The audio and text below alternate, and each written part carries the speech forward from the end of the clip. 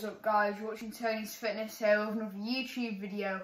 But as usual, before I get into the video, please like and subscribe and check my Instagram account out if you want to see physique updates every single day and if you want to see how lean I am. Woo! And yeah, let's get into the video. So this YouTube video is going to be about how much cardio should you be doing in a day, and how much I recommend, and how much is going to get you lean. I've been working out. Calorie deficit. You would get leaner if you're in a big one, but you would get leaner in a skinny way. But if you're in like 100 to 200 calorie deficit, you'll get leaner. But the best thing I do when I want to get just a bit leaner, just slowly, is I just do a little tiny bit more cardio. Like when I go swimming, I'll do like 5 more lems. When I go for a walk, I'll walk another half mile. You know, I'll ride an extra 15-20 minutes on my bike. Yeah, so I'm going to be telling you how much cardio I think that you should be doing. So the average person walks about 10,000 steps. So I mean, that's about 3 hours of walking in total. But something a lot of people don't know is your non-exercised activity adds up. Alright, so me going downstairs to prep some meals, I burnt some calories doing that, and I got some steps. It's all going to add up through the day.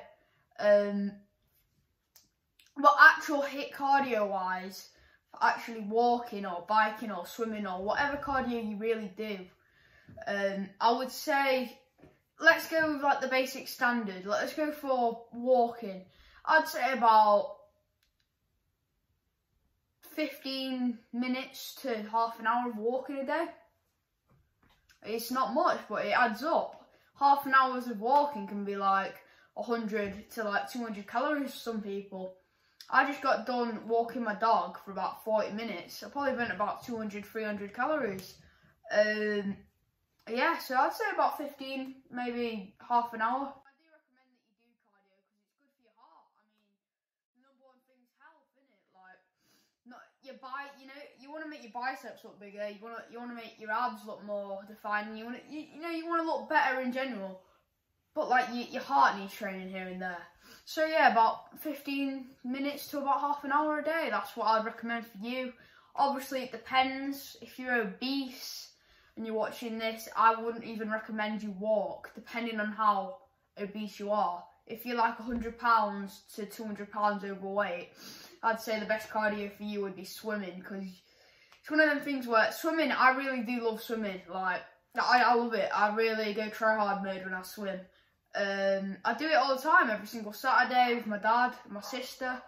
But the thing is, with obese people, that they'll try and lose weight dead fast, and they'll be doing skipping and stuff, and they don't really realise how bad it is on their backs. Like, you can really injure yourself. I remember when I was fat and I used to go on the trampoline. Well, at my peak though, like, I was really fat.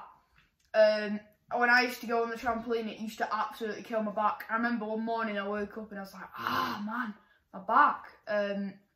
So yeah, if you're obese, you want to be doing stuff like swimming, because it's one of them like things where you're burning a lot of calories, but you're not putting a lot of pressure on yourself. So you're not going to get injured, are you? So yeah, anyway, the actual video is, I'd probably say 15 minutes to half an hour cardio a day. And yeah, hope that you guys all enjoyed this video. Please like and subscribe. Peace out.